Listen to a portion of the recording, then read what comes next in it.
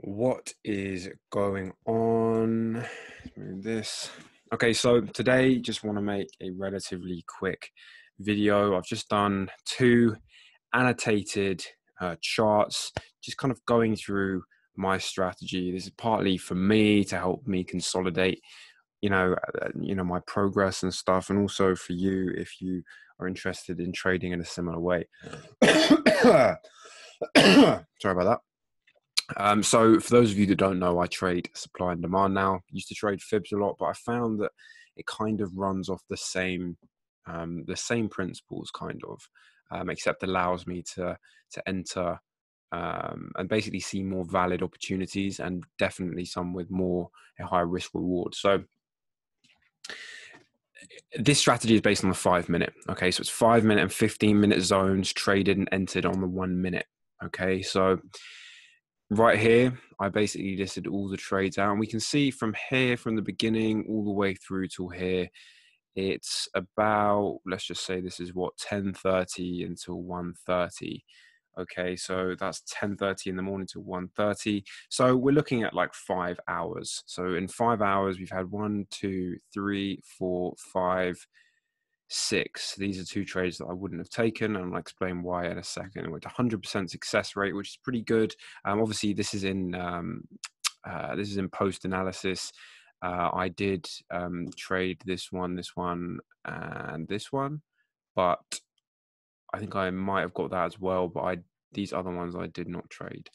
So over to the left here, we can see this new zone has been created. Okay, why do I say that? Well, look, here at this zone, okay, this kind of consolidation before price bolts upwards, okay, comes up, forms another supply zone, although that's not too important yet.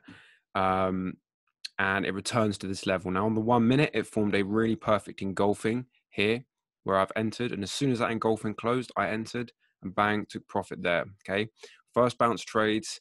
My trading plan says that if it's a first bounce, my stop is about 75% of the zone, deep into the zone. So it doesn't have to be exactly, but for me, it's about 75% there.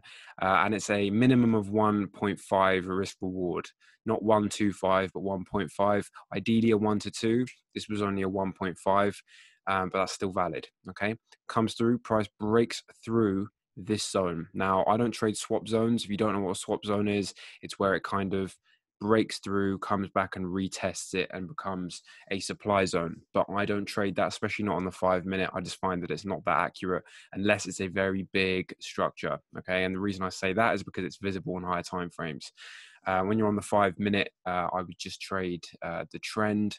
As you can see, these are all longs. Okay, and just so you're aware, this zone up here is a 4-hour supply zone. So I was expecting price to fuck around and maybe come down and go, but eventually touch this zone at least. And that is actually what happened, but I'll show you that in just a sec. Okay, so it came down here, broke through this zone. So the zone stops here, okay? But I also saw another zone here, okay? So another zone here, and it's had no previous touches. Therefore, when it comes down, it comes and tests this zone for the first time. The 5 minute candle closes here. Okay, normally I'd enter on the 1 minute, but I entered on the 5 minute close here because I was a bit delayed. I entered here. First bounce, roughly 75% of the zone for the stops, and it was about a 1.5 risk reward. Okay, very, very simple, nice and clean. Price comes down for a second bounce. Okay, now my plan states that for second bounce trades, the stop has to be at the base of the zone, or if it's a supply zone, it has to be at this level at the top here. Okay, so I waited for the bullish candle close, bang, enter, job done. Okay, this is an interesting bit here. Okay, you can see that I've drawn another zone here. Okay, now it's the reason that I've drawn another one here and haven't just drawn one here is when this bullish candle was printed.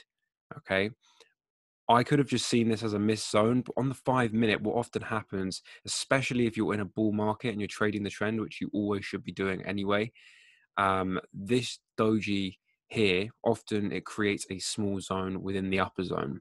Now, at this point, I could have marked this on, but I didn't actually have it marked on. I saw this bullish candle printed and I just recognized the setup and I entered here. Okay, entered right there. Okay. But now you can see in hindsight, it's very, very obvious, you know, drawing it from the doji here, comes out here. It's a fresh zone, hasn't touched it yet, almost did there, but didn't quite fully. Therefore, apply the 75% stop rule, enter here, bang, goes up, no problem. Okay. And yeah, okay, so then it came up here, kind of created a very weak zone here. Why do I say it's a weak zone? Well, look at this. Okay, the way price left the zone, rejected pretty much on the first candle out, started just trickling up. That to me is not very strong. Plus, it spent a relative amount of time in the zone, although I'm more interested in the power that it left that zone with. So for example, over here, it's nice strong impulse here as well.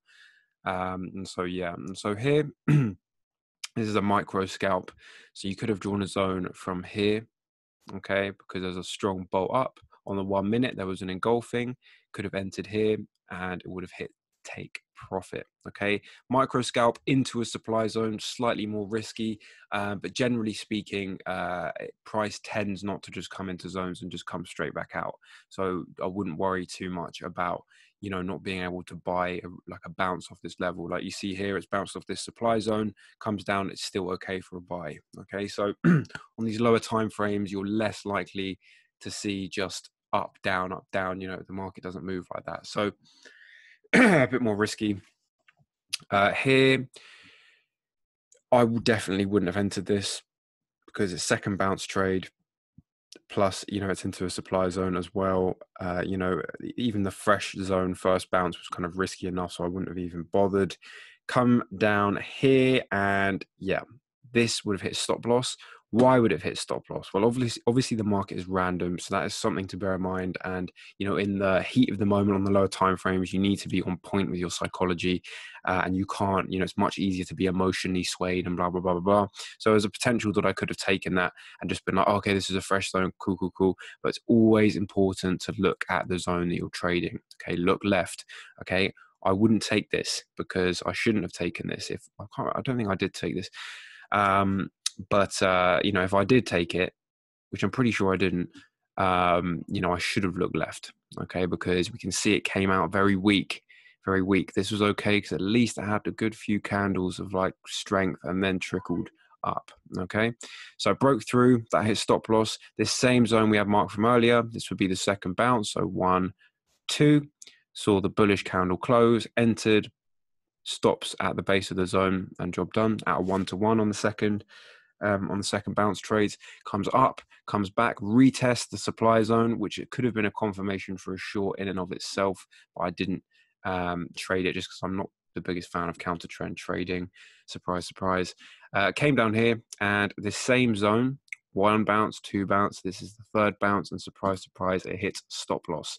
Okay, because the third bounce is always a lot more risky, but it did come down and touch this zone, and it was also the third bounce of this bottom zone here. 1, 2, 3. Okay, and with the third bounce, if you really do want to trade it, you can trade it with extra confirmation. So what I mean by that is either have the RSI overbought, oversold. In this case, we can see it was touching the oversold area, and also I would have wanted it to come up, retest as it did, then see a bullish candle print, because that to me confirms that it's going to go up, and just have a really quick 1-to-1. So could have entered it there, but I don't trade third bounces. But if you did want to, and you just really want to get as many trades in as possible, which again I don't recommend, but if you really want to do that, then you can do that. And yeah, and we can see that eventually it broke to the downside.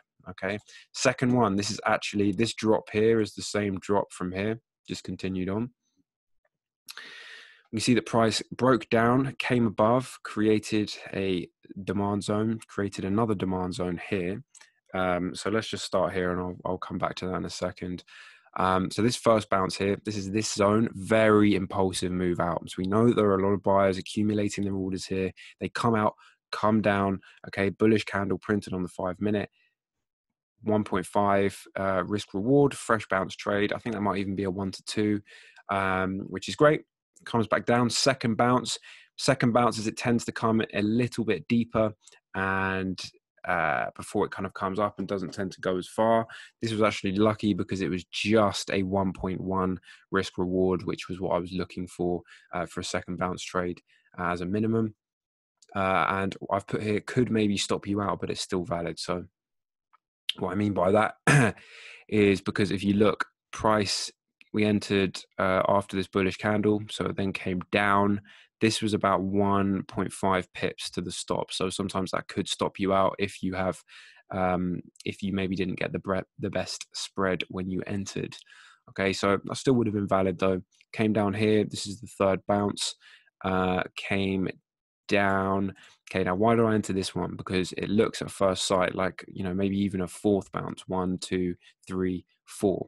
Well, I did because it came down and touched this second demand zone here. Okay, it came down, so it technically did break this level, but you could still use it as a valid secondary entry, and I'll explain what I mean in just a second. But it came down and it touched this level for the first time, so it's a fresh bounce trade. Therefore, the stops are moved to the 75% level, and it's a nice 1 to 2. Okay. And so, yeah, so what I meant by that is once it touches off a lower level, comes back up, it retests, which is confirmed by this bullish close after coming up and then back down, closes bullish here, okay, onto this zone, which confirms that it has come up and is now heading to the upside. And we can see if we entered here as well, it still would have been perfectly valid. But again, I just wouldn't have been too keen of just entering it that late. I would just prefer to get in there because it still fits the rules. Okay, so comes down here. So that's the first bounce. Comes up, messes around up here. We can see there are more buyers because it's creating higher highs still. Came back down. Second bounce trade stops to the base of the level. Bullish candle confirmation. Bang, very nice, straight into profit. Okay, came down here. This is a third bounce, so I wouldn't have traded it. Okay, now I've marked here potential new zone formed. Okay, the reason it's a potential at this point is because if we can't see anything beyond this point, okay, all we see is a potential area of demand, or you know, if you're looking for demand and supply or whatever, when you first see the push out, all it is a potential area of supply and demand. Okay, what you're waiting for really is you're waiting for price to get into this level and watch it on the 1 minute and wait for a reversal signal on the 1 minute.